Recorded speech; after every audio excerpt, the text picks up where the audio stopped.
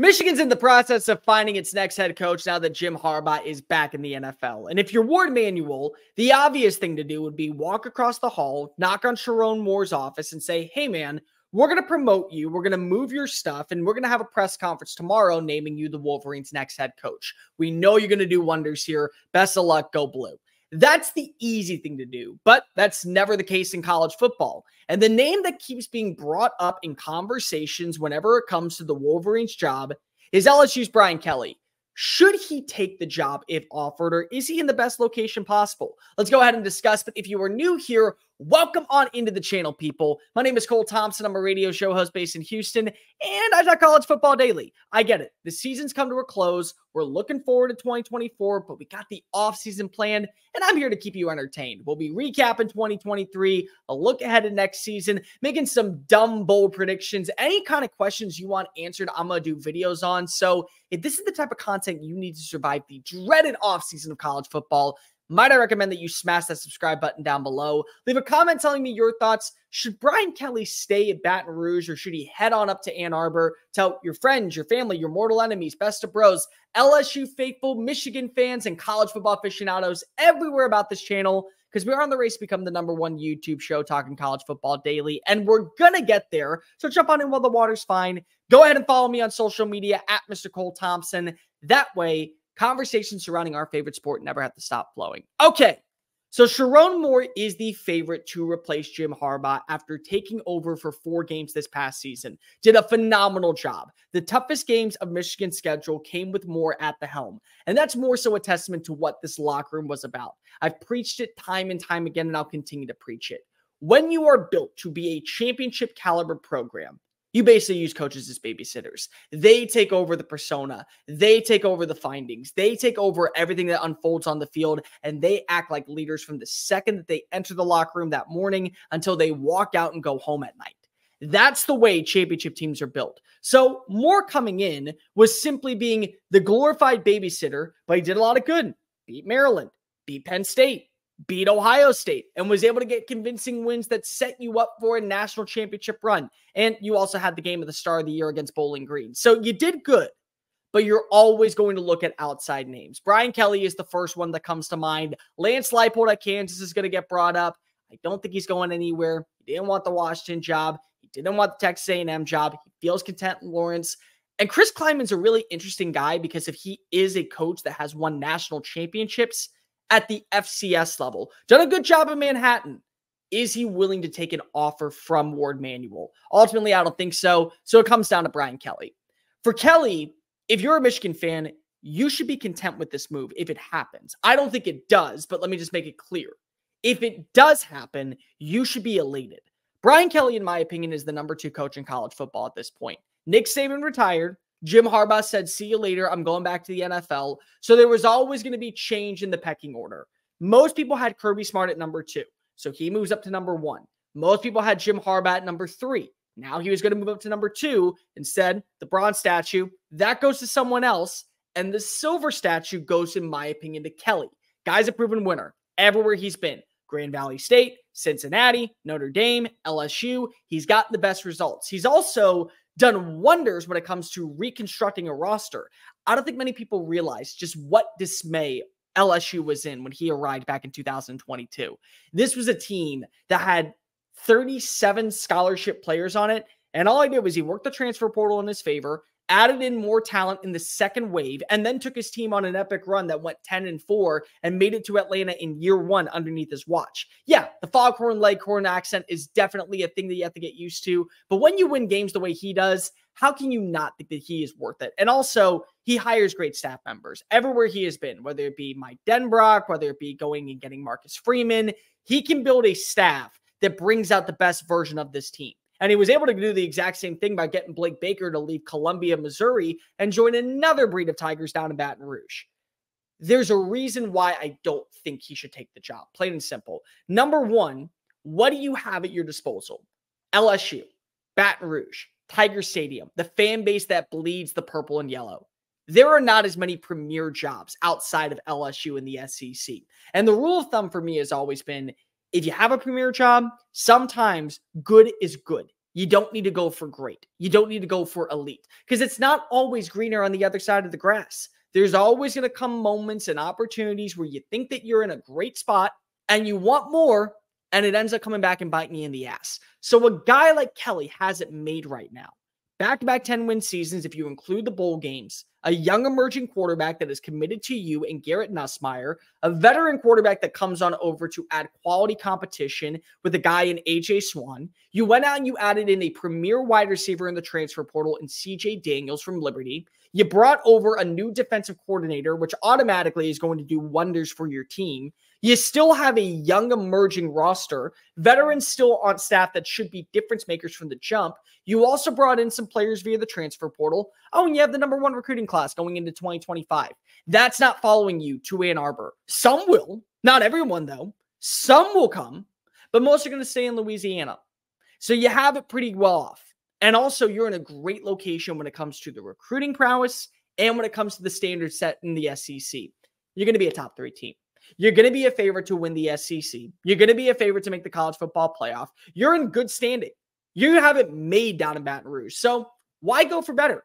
Why try to expand on what is already great? Why not just be content with where you are?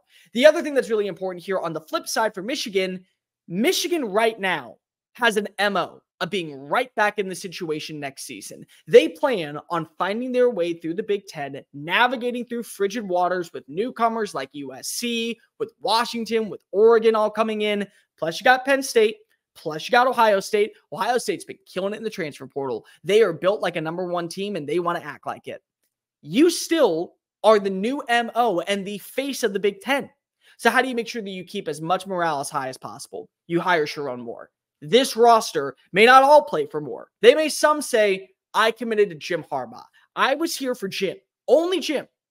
But a lot of them will say, I'm here to play for Coach Moore. That man was willing to run through a wall with us when our coach was on the sidelines back at home, and he was more than happy to go ahead and take command. He was more than happy to lead us out of the tunnel. He was more than happy to go ahead and get us ready for this game. He got us mentally prepared, physically prepared. This is a guy that we will go to war with every single Saturday. And so morale stays high. And a lot of these kids are not going to even consider the portal. A lot of these kids are going to say, I like what's being here in Ann Arbor. I know what's going to be at the big house next season. And I got a guy who maybe is a little underqualified. But if I get to be a reason why we're talking about him as the next big riser in the sport, I've done my job. So I think that when it comes to Michigan's standpoint, if you want to keep everything moving in that same direction, you hire a guy like Sharon Moore, case in point over Brian Kelly. The second reason, and this is probably really important for a variety of other expectations, I look at Kelly. Why leave? Why leave at this point in your career? Where you are, you're about ready to have it easily every season. We're talking about you making it to the CFP because LSU will always out-recruit other small school teams. And what I mean by that is, you know that when you are a place like Ole Miss, you're going toe-to-toe with an LSU. 9 times out of 10, LSU gets the prospect. You get the transfer, but they get the prospect. Alabama's got a turnstile right now. We don't know what's going on with Kalen DeBoer. Maybe he will end up being the guy. Maybe he won't end up being the guy. But what we do know for sure is that Brian Kelly's got it made in Baton Rouge, and that's a team that just was able to go ahead and play against Alabama with Nick Saban and win on a 2-point conversion. That's a team that got to 10 wins back-to-back years, 10 wins in the SEC. Welcome to the college football playoff. So you're in a spot right now where it's not promised, but it is certain. 9+ wins, you're going to the dance. You're going to be one of those 12 teams represented, and you're going to have a shot for a national title. And it feels like when it comes to LSU, you don't put them any lower than 4. You never will. With Michigan, it's interesting because now you're adding in teams that I think are going to make jumps the second they arrive. Oregon, perfect example. Oregon to me is a top 3 team going into next year. Versatility-wise, volume-wise, stability-wise, what they were able to bring in via the transfer portal in terms of plug-and-play replacements for Dylan Gabriel and Troy Franklin. And then long-term, you bring over Dante Moore. He's sitting in the wings for a year after starting half the season at UCLA. That's a team that's not going to go away quietly. So is 8-4 good enough for Michigan to get in the playoffs? Because there will be years that Michigan will come back down to reality. The undefeateds are no longer going to be a case of point, but they are going to be a team that still is flirting with the 9 seed, the 11 seed, the 12 seed in the playoff. Can they get there? when you have a Washington team that is going to be better prepared than you expect underneath Jed Fish.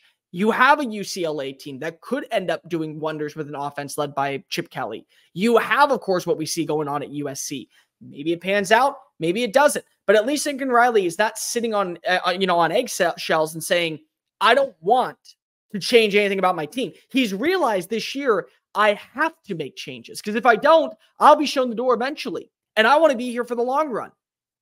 You have it made right now in the SEC. In the Big Ten, there's questions. Not that many. And a place like Michigan, you can absolutely win.